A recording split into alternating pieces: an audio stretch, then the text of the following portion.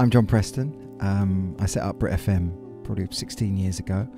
I have the privilege now of working with a fantastic team who do a lot more running around than I do, but I still do quite a lot of running around too. I think for me, BRIT FM is a model of industry good practice. We're a school at the BRIT School, and so I think first and foremost it's about training young people in radio.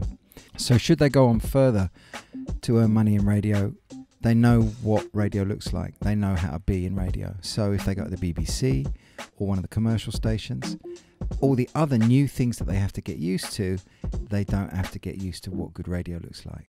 Over and beyond that, I think that BRIT FM is a voice for young people. In fact, it's a voice for everybody that's on BRIT FM. And I think that whether it's the hospice crew or the young people from St Mary's, whether it's the year 10s doing the breakfast show or the year 12s, or whether it's the staff choosing the tunes that they want to play or talking to me about their stories, is an opportunity for those voices to be heard. I think BRIT FM is also about teamwork. BRIT FM is about people pulling together and working together on a joint enterprise in a positive and professional, but hopefully fun environment, to produce something really worthwhile. I like taking our students to the Stephen Lawrence Centre. Stephen's story is very much a part of South London history, and not a happy part. And yet, out of such a terrible event, some positive things can come. And if you look at the energy that our broadcasters take to that place every year and the work that they put out, you know, that is part of Stephen's legacy, and I feel proud of that.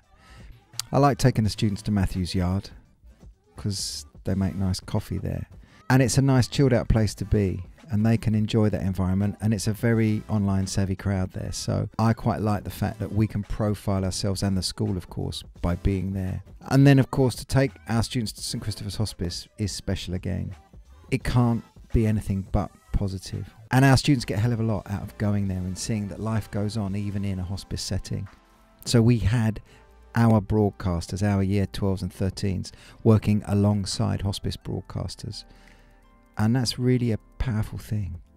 There's a lot more to BRIT FM than just radio. I think right here in the moment, the best thing for me about BRIT FM actually is the enjoyment that the students get from doing it.